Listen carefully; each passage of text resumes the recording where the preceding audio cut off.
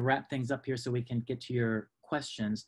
So the benefits for OER through the words of our own open educators.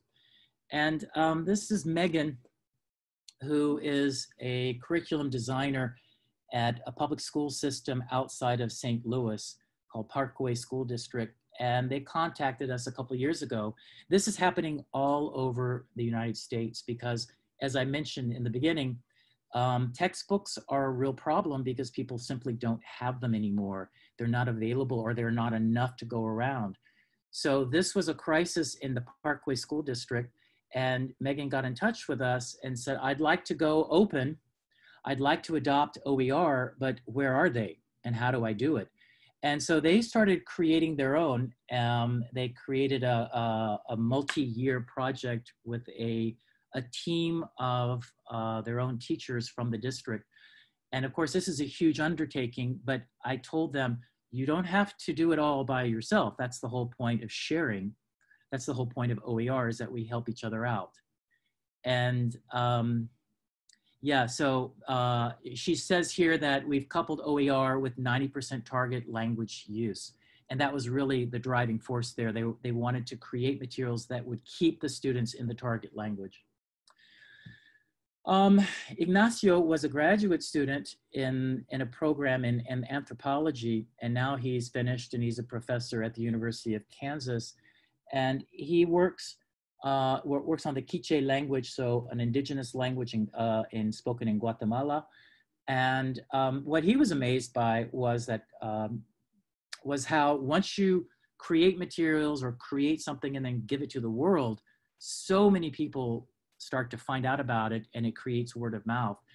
And he wrote this. This is actually a little blurb he wrote, that they were amazed when they finished the TeCHS course.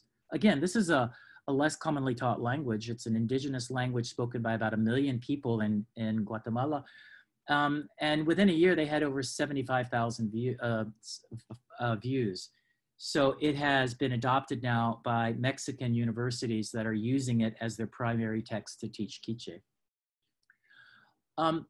This is from a Chinese instructor teaching, I believe, in kindergarten or elementary school level, and she created a lesson. But for her, it was really about being a member of a community of other teachers who were sharing their ideas. So by creating the materials and sharing the process with other people, she got new ideas as being a member of a kind of a collaborative team. And finally, I say this again and again and again, it really has reduced the cost for students. At the University of Texas, I'm in the French department. We've saved our students now more than $3 million. And that's a lot of money. If we think about it, in our first year program, we've created our own materials. And if you think about how a textbook can be about $200 per person, over time, that's a huge savings. This is a really cool idea. I wanted to add this slide here, this notion of you can create materials with your students.